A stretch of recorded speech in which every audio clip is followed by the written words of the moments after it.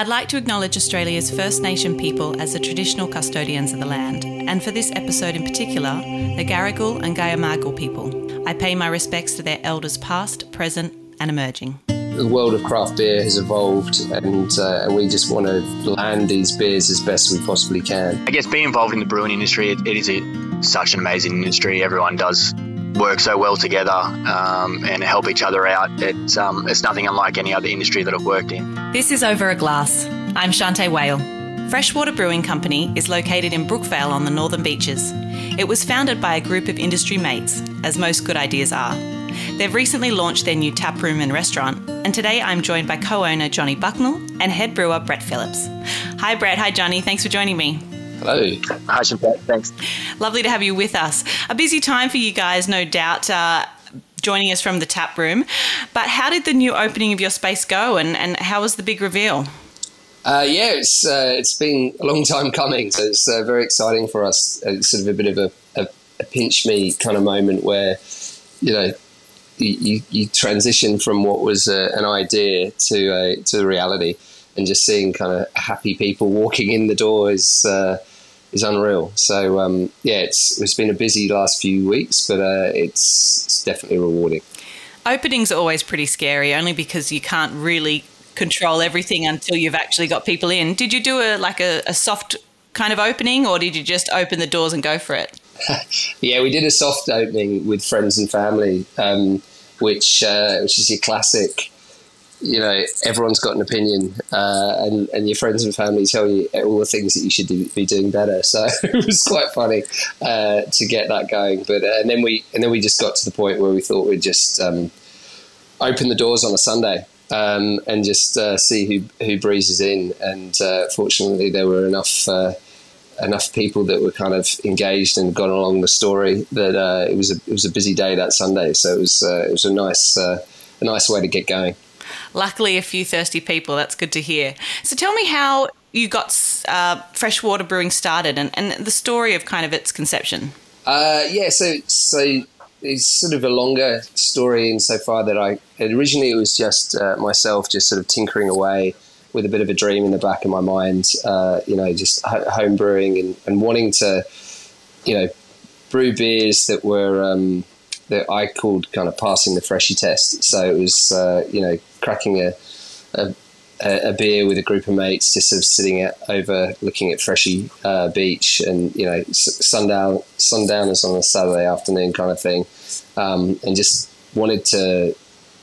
I was sort of in and out of the industry at the time, and doing some consulting, and then later working for in the marketing department, and I just wanted to brew beers that were kind of fit for the neighborhood that I live in, and so it was like crisp lagers and some saisons and some just really sort of refreshing beers that I can share with my friends. And then these things take a while, so kind of bouncing ideas off friends and then just kind of brought in the friends as it kind of began to take shape.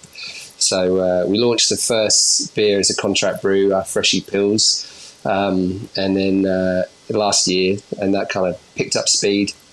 It was just right in lockdown, and so me and Tom, another one of our founders, he and I were just racing around Sydney, dropping beers around, during lockdown when people couldn't leave their houses. So it was a kind of a funny time to get going, but also really kind of did the community thing, because a lot of people in the community wanted to get behind it. And so, once we knew we were going to move into move to the tap room, and had a bit of a timing on that, that's when Brett got involved, and we sort of started to look at the beers on the horizon that kind of he could run with as well. I can't imagine with coming up with something from the start of I would like to make a beer, and doing something like you said as a home brew, all the way up to when you're actually putting something into a tin and you've got a label and everything that goes into it. Tell me what the first moment of kind of cracking that first beer, when it was all kind of tidied up and done, what was that moment like? Did you have a celebration together, or did you just kind of sit down at the beach and drink a beer? Yeah, it was a bit like that. It was, it was actually just on the canning line, when you're standing there and you've done all your licensing, you've got all your paperwork, you've got the branding already, and then there's all this thinking and all these ideas, and then it's a very simple process of just cracking a can and drinking a beer, and that beer just tastes that little bit better than you ever imagined. And then loading up the ute full of cases of beer and driving it to Freshwater and sharing it with people was just was unreal. I can't even imagine how. It's such a long journey, so I can imagine that was one of the best beers that you've ever tasted. Can you tell me how you got your start in the industry? Jonny, let's start with you, and then Brett, tell me a little bit about how you became a brewer. For me, my background's marketing, and I'm a home brewer, kind of tinkering away in the background, but brand strategy and marketing is the thing that used to pay the bills. And so, I'd worked on some big brands in the past and worked on some craft brands and worked on some, all sorts of random RTDs and innovation projects with Diageo and stuff like that. And I always had the brand first in my mind. And, because I'm one of those sort of obsessive home brewers, I kind of put the two and two together. So kind of found myself working on projects that were in the craft world, and then really decided to go for it, and worked at Modus up in Mona Vale, and I was doing some other bits and pieces consulting with craft, but that was the first kind of industry job. And then it was time to just try and do something for ourselves. Yeah, how rewarding. And Brett, for yourself, you've obviously had some experience brewing in the past. Was it just your love of beer that got you into that place? Yeah, definitely. I have a bit of a wine background. I grew up in a wine region, and when I was younger, and I think that definitely helped spark my interest in fermentation and how beverages are made on that side of things. And then it was probably in my younger years when I was backpacking through Europe, I really fell in love with the European tradition around beer. I'd always loved beer, but their traditions I simply adored. And then when I finally came back home, I decided, let's give brewing a crack. It seemed really interesting, and then I just kind of went from there and did a little bit of study, and I was lucky enough to score a brewing gig straight off at Modus in Mona Vale, and then that's where Jonny and I met, probably about 4 or 5 years ago now.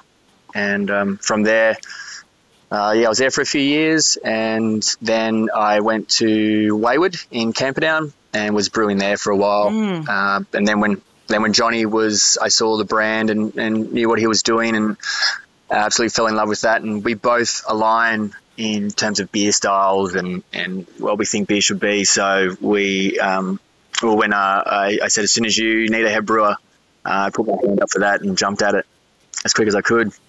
Oh, that sounds like a match in heaven. But I think it's really interesting because we have a hugely competitive Aussie beer market. I feel like there's a new craft beer every time I walk into my local liquor store, and I love that because I like to keep it fresh. I drink all styles of beer. I drink them ice cold. I drink them, almost room temperature. I like all the styles. But talk to me about the style of beers you create and why you think that they're unique. Yeah, so I guess probably the overarching philosophy or concept that we both agree on, and it's going back to what Jonny mentioned, is the freshie test of drinking beers down at the beach and suiting that environment, that easygoing environment where beer is it's part of that social experience, not necessarily the sole focus of that experience. So what I mean by that is it's kind of the lubricant, I guess, to the conversation, to good times, to memories and celebrations. And what we're trying to do with that and bring that into the beers is through the styles that we do, that we produce. And they're all along easy drinking, refreshing, and then also going back to those traditional processes and beers that I fell in love with back in Europe.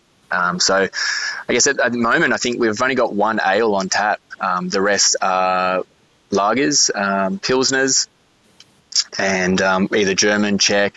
There's some hoppy. There's a New Zealand style pilsner, which brings more flavour for the hop heads. But generally that's our main kind of idea around what kind of styles we're going to produce.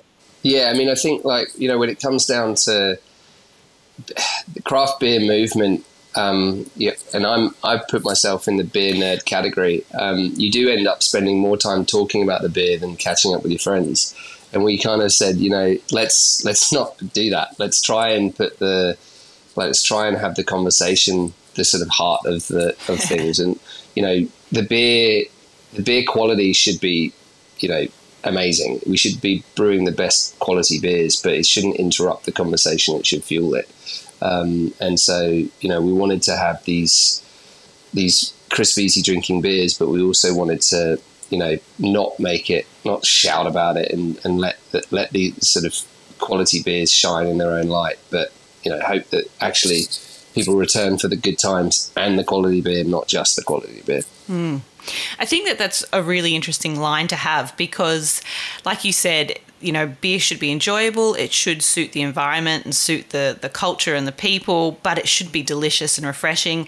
There's a heap of things that when I went on your website that kind of jumped out to me, especially the fact that you have a wedge cerveza, which I think is awesome because I talk a lot about having a wedge in between a meal and often having, like a nice little schooner halfway through. I've got two hands. I can have more than two drinks at one time. And I like the idea that, you've really designed your all of your beers around this kind of refreshing ability to drink, kind of throughout the day and with good mates, because I think that is so important. But talk to me a little bit, Brett, about Pilsner, because I think that there's quite a few different styles of Pilsners on the market. And sometimes I feel like that gets a bit clouded in kind of what Pilsner style people are after. So talk to me a little bit about your Pilsner and a little bit about just that kind of beer category in general. Yeah, no worries. It's probably my favourite style of beers, and I guess the home of Pilsner is in the Czech Republic. That's where it originated, in Pilsen, and I guess not to go back too far into the history of it, but that style of beer came from that area, and it was due to the fact they had really soft water, and that water allowed them to brew a really pale and soft beer. And that beer, I guess, was so well received, it just spread throughout the world. And I guess that's a pretty basic history of it. But if you look at, say, a German-style Pilsner versus a Czech Pilsner, they're quite similar apart from, say, using local ingredients such as Saaz hops from the Czech Republic. And then there's the German style hops, such as Tecknang, and they impart slight differences, which then lead to those subtleties in flavour. And then you can go all the way to, say, like an Australian Pilsner, which then is slightly different in the way it's brewed.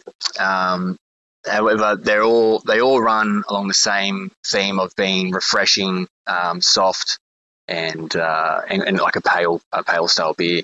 Our Duked Pilsner, it's modelled around the Czech style, and as best as we can, we source as much ingredients as we can that are Czech, such as Saaz hops, and the highest quality malt that we can get.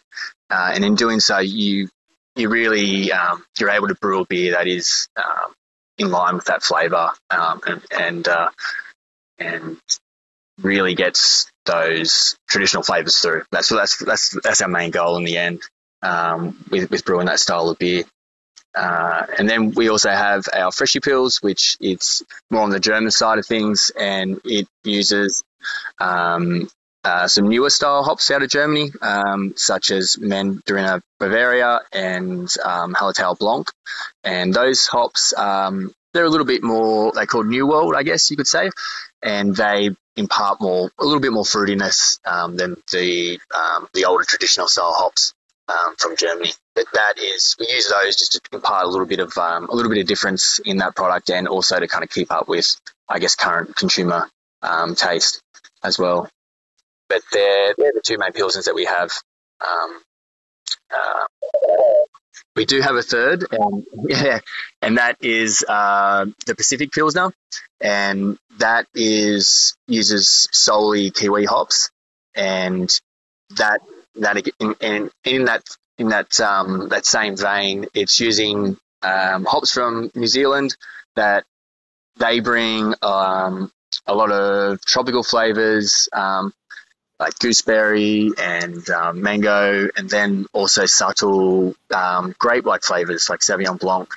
And in doing so, you create quite a unique flavor profile in that beer as well.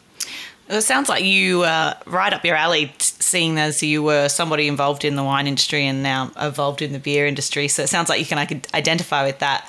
I love when I saw that you do that you're interested in pills, because that's one of my favourite styles of beer. I've always just loved Czech. I'll smash a Czech Var any day of the week. But I think that the Saaz aroma of flavour, I don't know what it is, but for me, it always just walked that line of like malty hoppiness, but not crushingly like over intense bitterness. And I just find that it just hits that part of my palate where I'm just like, this is going down such a treat. And I always look at my beer and go, where did that go? Like, why has that disappeared so quick? Yeah, there's a lot of flavour, yet it's so well balanced, and it's due to the correct water profile, balanced salts, and high quality malt and hops. It just leads to such a beautiful beer. Oh, it sounds delicious. I'm salivating. The concept of your new space that you have is described, I love this, backyard meets beachside. What does that mean to you guys? So it was, how do you evolving from the freshie test and the beers brewed for the neighborhood, how do you then bring it to life in a warehouse? A little bit, it's basically, we're sort of 5 minutes from the beach, but we're in an industrial area, and so it's like, how do you then bring that vibe to the space? And so it's kind of, you want it to have that kind of indoor outdoor sort of experience. You want it to be very relaxed, and the food that we have kind of helps us kind of convey that backyard sort of barbecue vibe. So we've got kind of skewers and sandwiches and that match the beers, so you can kind of catch up with your mates in this sort of light, bright space. There's lots of sort of pastels and it's got a good vibe, lots of palm trees, and the music kind of fits. It's all been thought through, and it's all, we just wanted it to be welcoming and inclusive, and that's been, and when you're the sixth brewery in the area, you have to be a bit different as well. So we've just tried to stick to what we know and make this bright space that people will hopefully just wander in accidentally and then stay for a couple of Czech Pilsners. I love that. If someone, was listening in from overseas and wasn't familiar with Freshwater, how would you describe the lifestyle there? It's amazing. It's like a little neighborhood suburb, 5 minutes from Manly. So Manly's the sort of the suburb on the northern beaches of Sydney that people know. It's got that kind of international tourism attraction, but kind of the next suburb over is this kind of quieter little town. It's got a great community, lots of people kind of want to support one another, but it's got this beautiful beach, and it's and the thing is with the northern beaches is you knock on to the next beach and the next beach and the next beach. So they all kind of evolve into one another. We sit between Freshwater and Cocoa in this industrial estate, Brookvale. And yeah, it's like as soon as you get the ferry from the city to Manly, you drop down a sort of in pace levels, and then the further north you go on the northern beaches, you drop down further and further and further until you're very, very casual. So Freshy's very chilled. Oh, I love that area. I'm actually on the south coast, so kind of similar beachside vibes, but on the south. And I just think, yeah, you just feel the kind of stress and tension kind of dissolve the further you kind of travel up that area. And, you know, I keep saying when we're traveling up, Curl's a spot we stop in a lot. I wish there was a few more places to get a great bite and a great kind of couple of cold beers. And I think that you guys have done that. So that's pretty cool. What are the challenges, you know, in the current climate that where you're sitting now, and what do you love most about the jobs that you do? Yeah, I love beer, first and foremost. No, I think, I guess being involved in the brewing industry, it is such an amazing industry. Everyone does work so well together and help each other out. It's nothing unlike any other industry that I've worked in.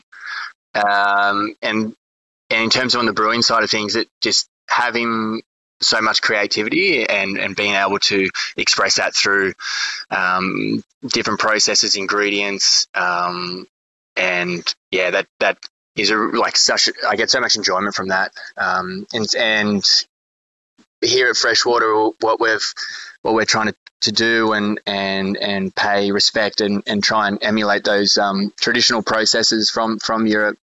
Like such as lagering or decoctions, like our Czech Pilsner Dukes, we lager that for 5 months. So just being like having a boss such as Jonny that we align on ideas like that to enable me to do that. Most breweries would scoff at that just due to the amount of time that beer's kept in tanks. So the fact that we can do that and create a quality product, because I feel like it does definitely lead to an improvement in flavour. Yeast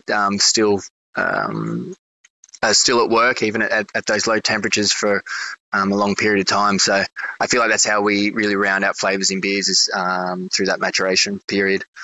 And being able to just trial new things, new ingredients, new processes, new yeasts. It's always the market's always changing, and keeping up with that and trialing new things is we get a lot of enjoyment out of. And what a amazing way to do it and is through beer. So yeah, it's a great job. Yeah, I mean, from my point of view, it's what is craft? I think as Brett just said, the world of craft beer has evolved, and we just want to land these beers as best we possibly can. And you know, we've got this clear thought in our head, and that's the fuel that we want to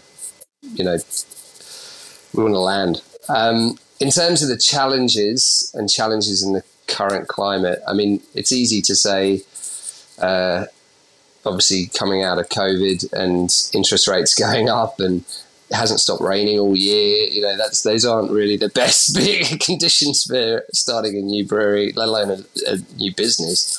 You know, and then I think, like for us, you know, the biggest challenge is probably regulation in the area.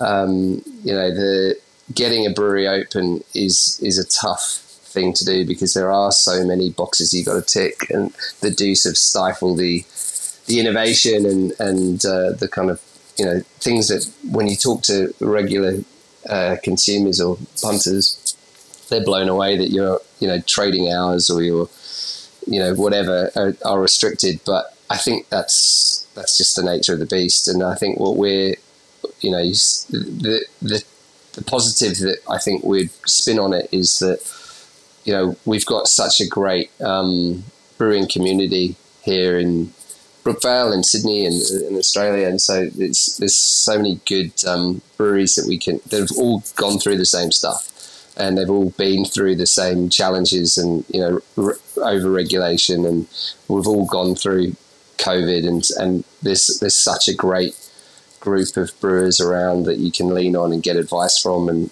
catch up.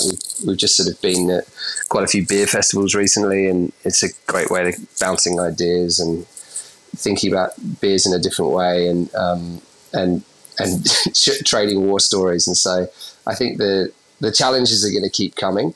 I think that the cost of living around the world is definitely a challenge, but I think people will hopefully always want to drink a cold beer, and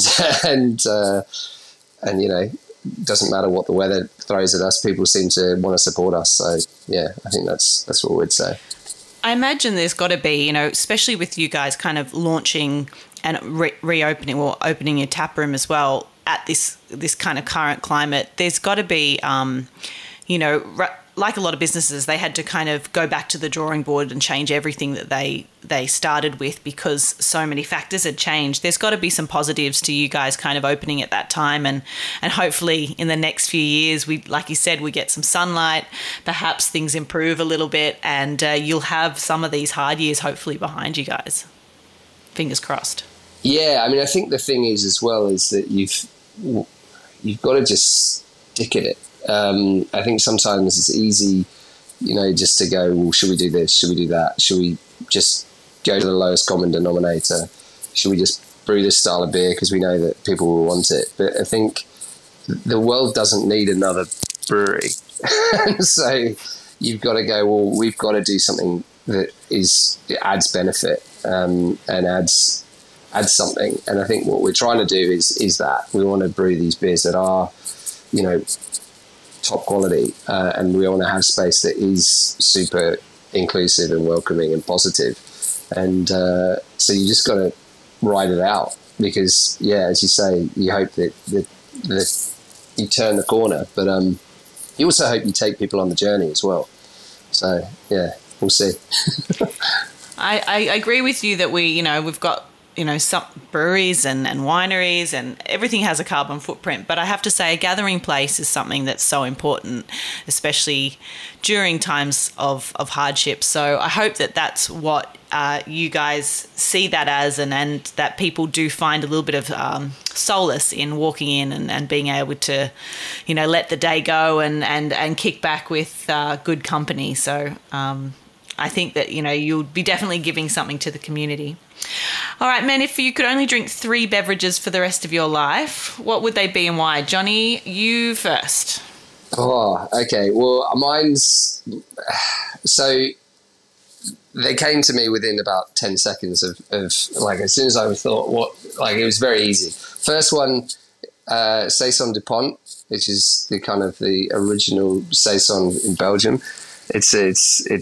I drink a lot of it. It's great. It's a bit of but then without blowing our own trumpet, the other 2 would be our beers, and that's because we wanted to emulate the classics. So our Duke's Czech Pilsner. So one of my epiphany beers was Pilsner Urquell, the kind of original Pilsner from Pilsen. And I remember I worked on the marketing for it years and years ago, and it was a game changer for me. It was just this most delicious beer, and Duke's is our kind of representation of that, and that sort of softness of the water and the bitterness, and just I could drink it forever. And then changing gear a bit, our Dusky Dark Lager, which is only available at our tap house. Like to get a dark beer that you can drink lots of is quite hard. Often when people think about dark beers, they think of them being heavy, and they think of them being, roasty and hard.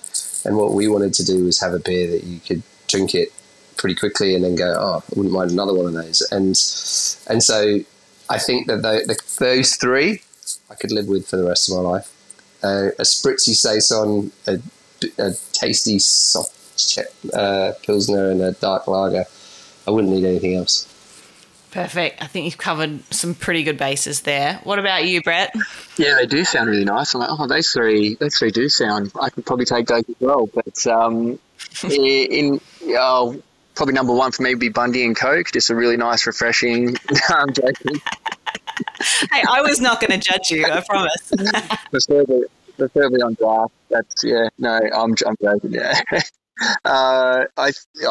Cooper's Pale for me. That was probably my first beer that was like, wow, this is something different. This is something with a bit more flavour. Cooper's Pale would be a classic for me. And again, another Pilsner, such as Pilsner Urquell, as Jonny was mentioned. I would happily drink that for the rest of my life, no problem at all. And probably thirdly would be Mezcal. I fell in love with that backpacking through Mexico and South America.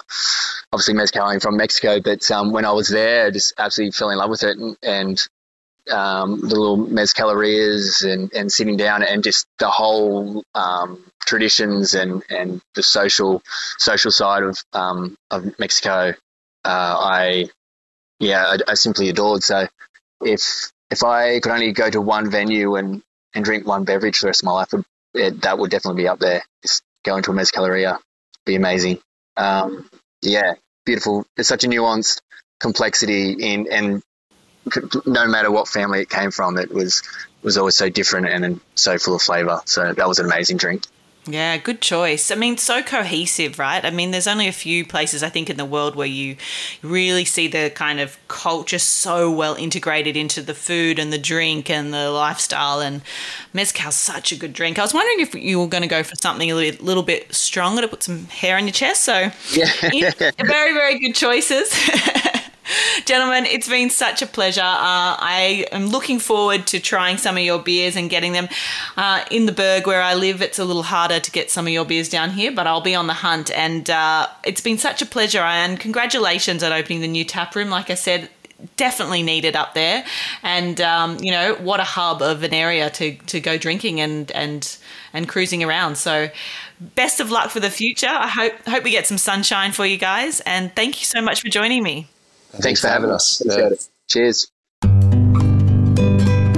This is Over a Glass. I'm Shanteh Wale. Stay tuned for more stories from the world of wine and drinks. Listen in every Thursday on your podcast app. Follow us on Instagram at overaglasspod and contact us at overaglass@deepintheweeds.com.au.